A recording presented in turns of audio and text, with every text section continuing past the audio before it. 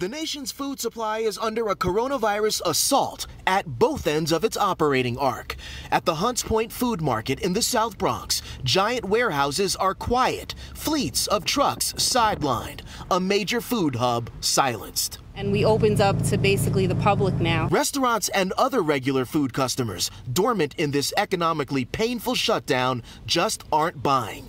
Lisa Rosenzweig works at one of the largest food suppliers in Hunts Point, where drastic times call for drastic measures. We don't get in as much as we used to anymore because there's no supply, supply is able to come in. There's also pain at the supply end of the operating arc, where food processing plants in particular are struggling with COVID-19 outbreaks among employees.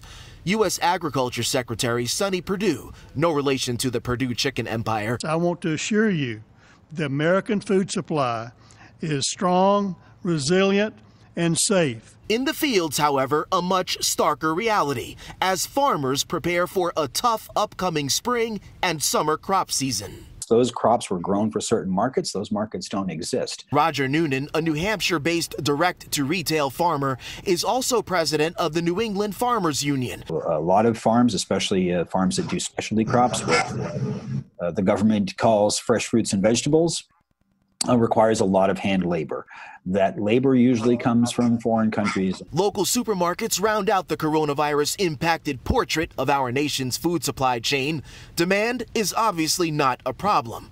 But Nelson Yasubio of the National Supermarket Association says the way shoppers shop is. The trip to the supermarket, whereas it used to be maybe on the weekends or 2 times a week, in some cases now is a daily pattern for different families. The good news, back at Hunts Point, Food Warehouse Co-op employee Lisa Rosenzweig says things are starting to turn around, slowly. We usually get milk in 3 times a week, and it's been this 2 weeks, 3 weeks.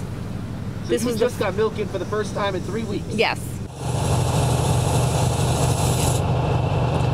Ironing out the wrinkles in the food supply chain will come when states open. Again, the only question is, when is that going to happen? We're live in the Bronx tonight. Jay Dow, Pix 11 News.